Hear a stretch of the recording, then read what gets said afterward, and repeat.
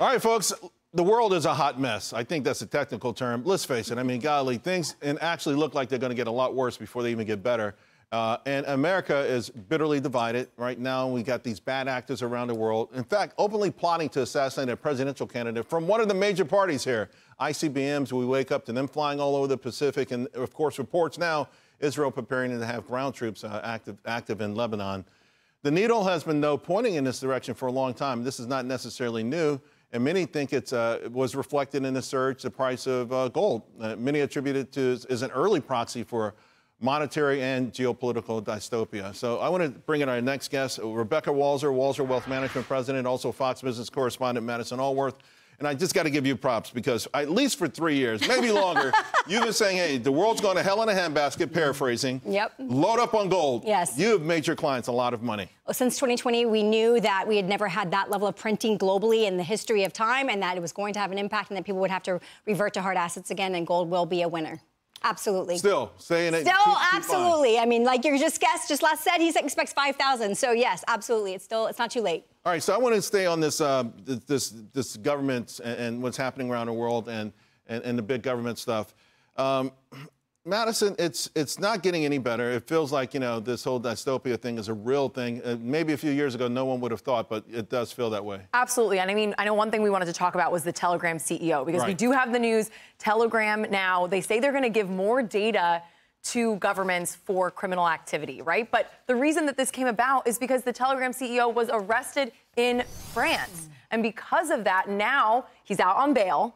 But explain to me how the governments in Europe want to say, give us information from criminals. And by the way, the way we're going to do that is by turning you into a criminal. Right. Yeah. It doesn't make sense. These are the folks that we're supposed to trust with that data.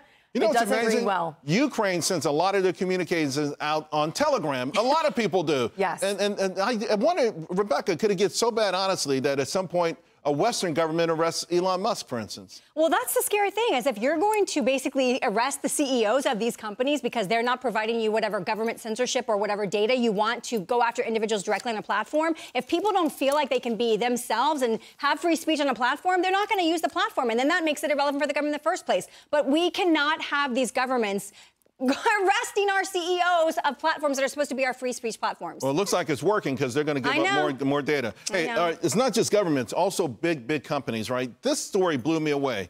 NatWest, a big bank out in the UK, they launched a carbon footprint tracker, right? And you say, okay, maybe that's cute, you know, it's because they want to fight climate change, but this thing went really far. It would say, hey, listen, you know, it would scold you if you bought like beef or dairy. It would suggest that you get rid of them, maybe bring in non-dairy or plant-based stuff. They put pressure on their customers to partake in Veggie Mondays. I mean, Madison, this is your generation. What the hell's going on?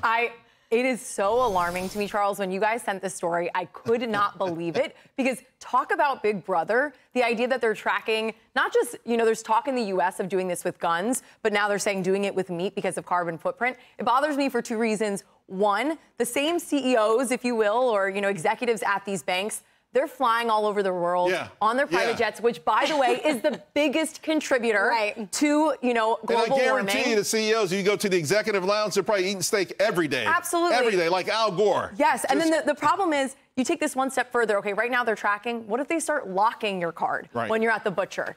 That's my concern, and we're increasingly going cashless away from those hard assets. This was the scary thing, Charles. They would use their bank card, and their bank would see that they were buying steak and be that invasive to pop up, oh, maybe try a bean alternative burrito or something. Like, literally giving you that kind of information. And this is why cryptocurrency, digital dollar, is something that we need to, like, literally have massive agreement with, because this is what the government can do when they start controlling all the actual transactions. And what's really amazing to me is free market stuff. If you look at the share of Beyond Meat or oat, you know, the oat milk or whatever, they're down like 95%. There's no demand for this stuff, and they're going to force it down our throats. Exactly. All right, so we're living in a real crazy dystopian world. Everyone's worried and afraid, but we do have some good news. The typical American lives only 18 miles from mom. We're going to put up this chart because, you know, my mom passed away a few years ago, but it's just a beautiful thing. She lived with us for a long time.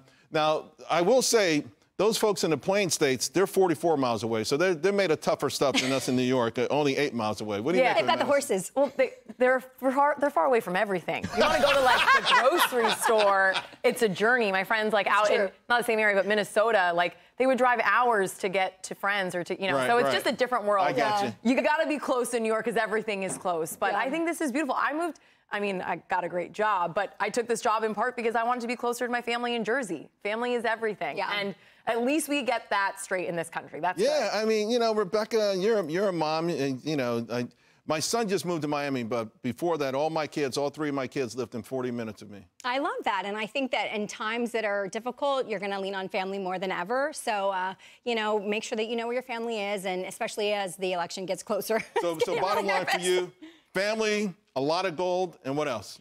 Guns, real money, not digital dollars and cryptocurrency that's coming. Yeah. Well, we'll see what happens. I mean, it is a tough time, and the irony of all ironies is the stock market doesn't care, because as long as there's money coming in, whether it's fiscal stimulus, monetary stimulus, that's why people can't equate the stock market with real life sometimes. That's right. Doesn't always match up. Ladies, Two different thank you both Americas. very, very much. So true.